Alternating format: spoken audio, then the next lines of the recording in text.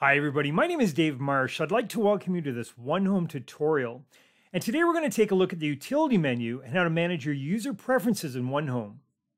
Now before I begin, I'd first like to mention that because each MLS may have slightly different requirements, the OneHome portal that we'll be using during this tutorial may differ slightly from the one that you're currently working with. Nevertheless, the functionality is the same, and for the most part, whatever you see during this tutorial, you'll easily recognize in your own portal. All right, so for this example, we're going to assume that my client Jim has already activated his OneHome account.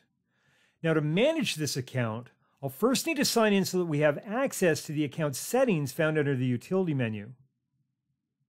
And from here, in addition to viewing your current agent's name, we're also able to see exactly which group members have access to your OneHome account. Now, group members are essentially friends or family members who have CC'd on the same property notifications that you're being emailed. So in addition to just viewing those properties, group members are also able to activate their own OneHome account. And again, because they're part of your group, this is so they can sign in and using their password protected features, help manage the properties in your account. To do this, simply reach out to your real estate agent and then share with them the new group member's email address. And just like others appearing in your group, you yourself can also be added to appear in another person's group to help them manage their account as well. All right, so below your name at the top is a link to manage your OneHome account settings. And from here, in addition to viewing and editing your personal information, users are also able to manage their PropertyFit preferences. And this is a tool that allows you to first identify your favorite features in a property, and then displays a property fit score along with each of the listings that you view in OneHome, essentially showing you and your agent how much or how little the property aligns with the features you selected. Now, in addition to hiding the property fit score from appearing, users are also able to update their property fit preferences, as well as the features and the order in which they were selected.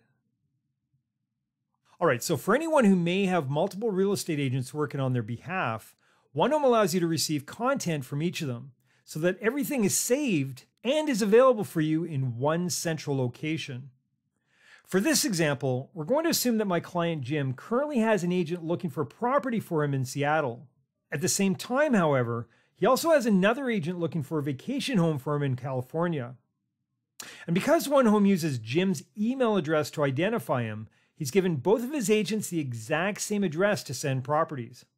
Now to switch views from his current default agent here in Seattle to his agent in California, I'll simply need to edit his agent preferences.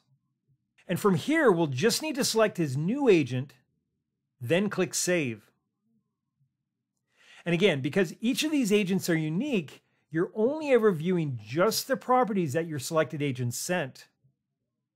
In addition to this, all of the actions and the settings that you've created under your current agent are completely independent of the others. All right, well, this concludes this OneHome tutorial. I'd like to thank you for watching and hope that you can join me for another session. Take care.